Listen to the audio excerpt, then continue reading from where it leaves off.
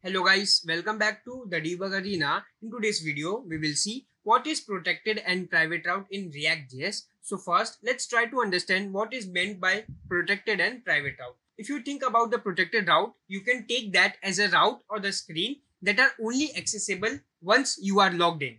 Then what is private route? If we take example of this application, in this there are two type of user which can do login. One is the normal user and the other one is admin. When this user will do login, he will be navigated to user profile screen, and when admin will do login, he will be navigated to admin dashboard. If you think about this, both this user will do login first. That means both will have access to the protected route. But at the same time, we also want that this user should not access the admin dashboard and vice versa. So we can tackle that situation using private route. So first, let me show you the demo of what we are going to make in today's video. Okay, you can see here, this is the login page and currently I am unauthenticated user and I am getting these three navigations. About is a public route. That means it will be available for everyone. Now I will go to login and let's log in as a user. So I will open the console and here let's enter email and password. You can see here I have logged in successful and here my user type is user. I will click on this OK button and you can see my routing has been changed and here I am getting the user's detail.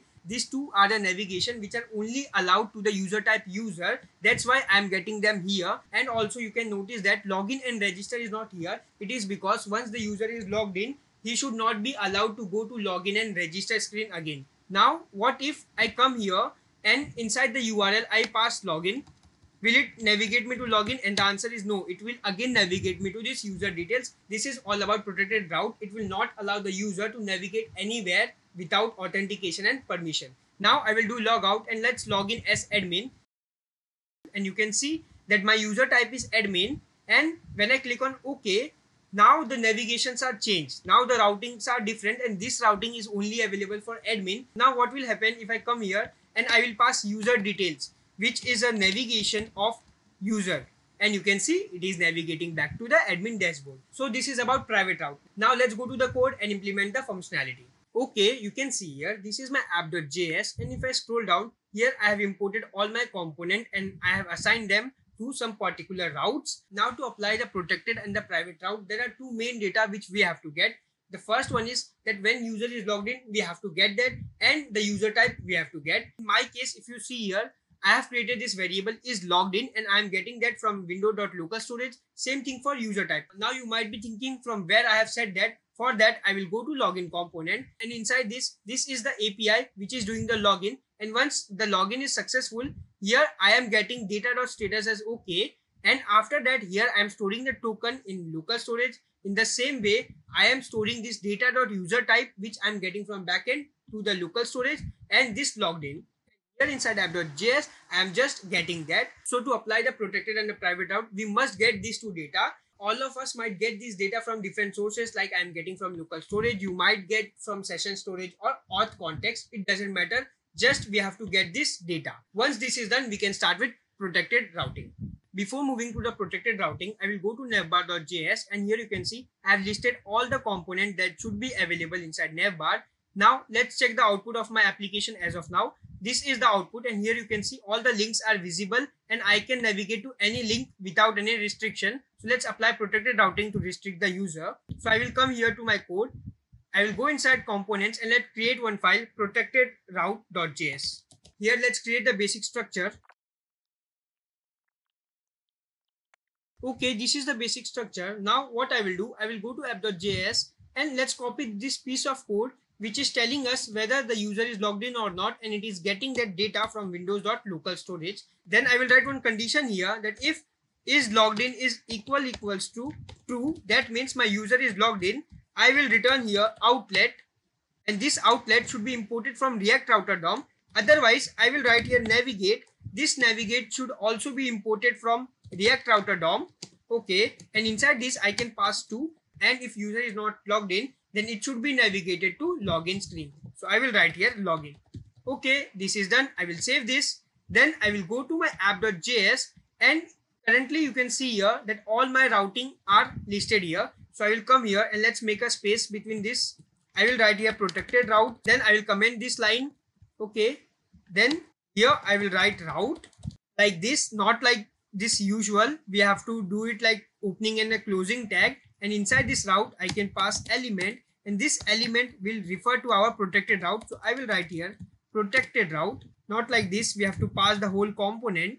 And now inside the protected route, what route we have to add? We will add all of this like user detail, product and admin dashboard.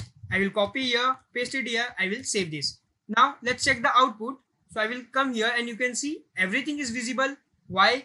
It is because we have not touched the navigation yet. But if I try to click on this user detail, you can see I'm not navigating there. If I click on this dashboard, I'm not navigating there. On product, not navigating there. But on about, I'm navigating there, like you can see here. So this is totally working fine.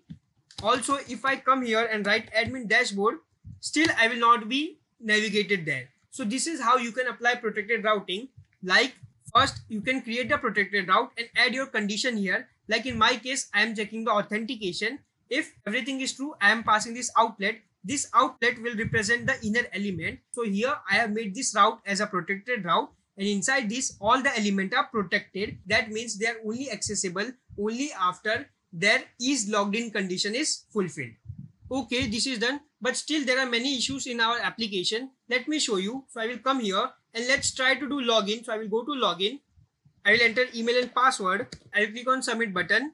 Okay, and you can see I have been logged in as a user, and here I am getting the user detail. But when I click on dashboard, I am navigating to admin dashboard, which should not happen. Also, when I am clicking on login, I am navigating to login screen. Like when user is logged in, he should not be allowed to go to login or register or the admin dashboard. So we have to handle this condition also. So now we have to handle two conditions. The first one is that when user is logged in and he clicks on login or register, or he enters the URL, he should not be allowed to do that.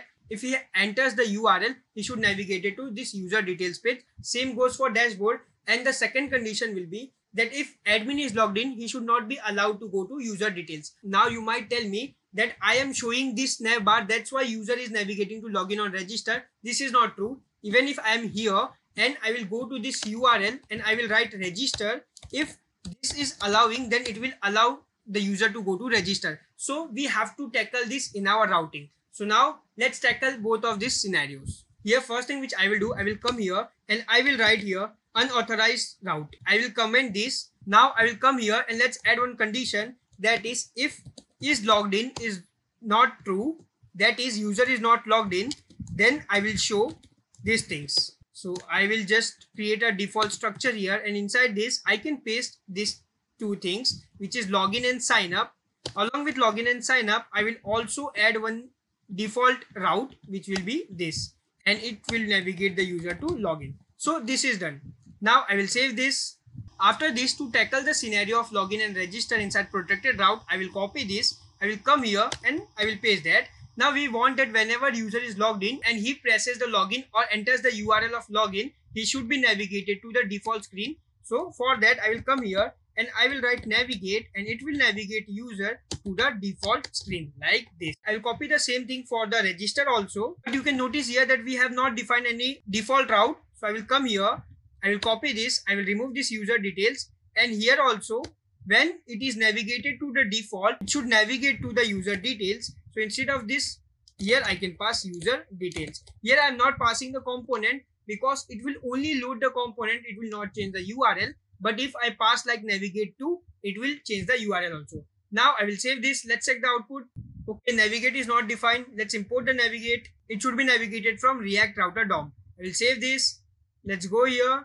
Okay, now when I click on register, you can see it is coming back to user details, login, user details, and when I click on dashboard, it is navigating to admin dashboard. Now let's handle this scenario. So I will come here. Now I will make some space here. So whenever user is logged in, this login and register will be same, like it will navigate to the default here, like the user type doesn't change the outcome of this. Okay, now for others, what I will do, I will add one condition here, which is if my user type is not equals to admin. Okay, that is my user is user, then I will render this routing. Okay, and this routing I will paste this. Okay, and if my user type is admin, then I will render this routing. This routing I will paste. These two routing are same as this, so I will just remove this. Okay, I will save this. Now here let's modify this. For the normal user, the default screen is user details, which is correct. Path user details will navigate to user details, correct. Product, correct. But for admin dashboard, it should navigate to default only. Okay, so I will copy this navigate to, and instead of this admin home, I can pass it. Okay, cool. Now coming to the admin. So for admin, the default screen will be admin dashboard. So I will remove this and it should be admin dashboard, and user detail, it should navigate to default, which is admin dashboard. For product also, it should navigate to default. Okay, this is done. This is how you can do protected route, and this is the private route, that is admin. There can be an efficient way also. So if you find that way, then please let me know in comment, or you can raise the PR to my GitHub. I will accept that. And here at last you can say this is the public routing. And here I will add one more routing, which will state here. That means if something went wrong, like the URL is different, then I can pass here navigate to the default, whatever default is present. Okay, I will save this. Let's check the scenarios. So I will come here, and if I click on register, okay, login, dashboard, product working fine, about working fine. I will do the logout. Let's click on this dashboard. Okay, working fine, user detail working fine, product working fine, and let's log in as a admin. Okay, and here I can click on this dashboard. So working fine, user detail working fine, register working fine, login working fine, product working fine, and about is also working fine. So now everything is done from the functional perspective. Now let's manipulate this navbar. Okay, let's scroll up, and here you can see inside the navbar I am passing is logged in and user type as a prop, and inside the navbar.js I am accepting them. So now let's add the conditions to show the navbar component based on their authentication. I will come here and I will add condition that if is logged in is false, that is user is not logged in, then I will show this structure which will contain this login and register. So I will just copy them from there and paste them here. So this is done. Now I will come below. Let's add another condition here, which is if my is logged in is true, that means user is logged in and its user type is equals to admin. If both the condition is true, then I will render this element which is link of dashboard. So I will just remove them from here and paste that here. Otherwise, only if my is logged in is true, that is my user is logged in but its user type is not admin. If that's the case, then I will render this two element which is this user details and product. So I will remove them from there and copy paste that here. Okay, this is done, and this about will be always there. So you can see here the condition. This is the condition for unauthorized, and this is the condition for admin, and this particular is the condition for user. I will save this. Let's check the output.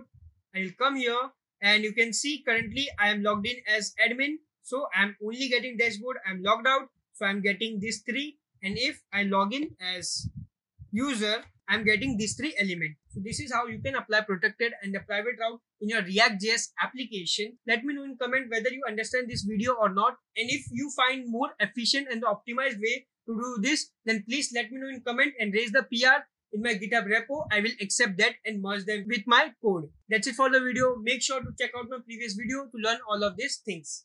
Thank you for watching.